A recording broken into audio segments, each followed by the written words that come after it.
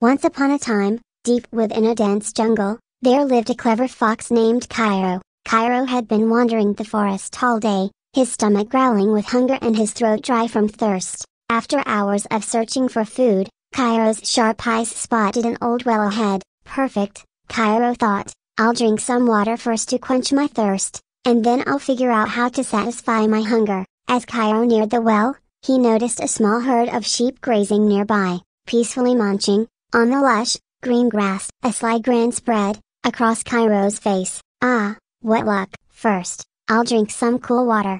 Without wasting any time, Kiro leaned over the well to drink. But the water was too low to reach.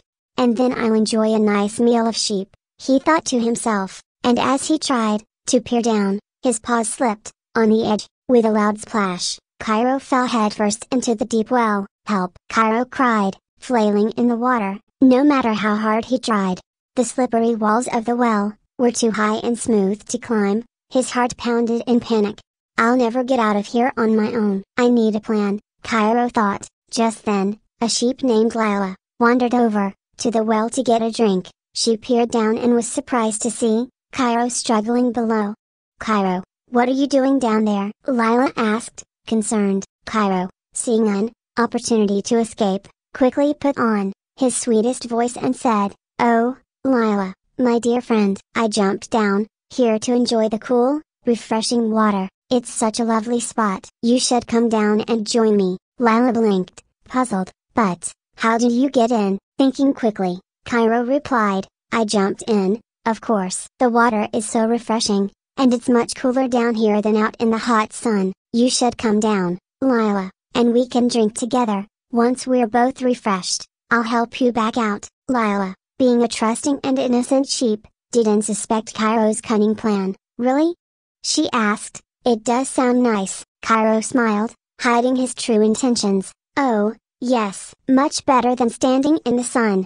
Feeling hot and thirsty from grazing all day, Lila nodded. All right, I'll come down. Without a second thought, she jumped into the well. As soon as Lila landed in the water, Kiro's grin grew wider. Now's my chance, he thought. Lila, my dear, Kiro said sweetly, it's a little cramped in here. Why don't you stand tall and let me climb onto your back? I'll jump out and then help pull you up. Not realizing the trick, Lila nodded. That sounds fair, Kiro. With a quick leap, Kiro climbed onto Lila's back and jumped out of the well. Once he was safely on the ground, Lila called up, now help me out, Kiro.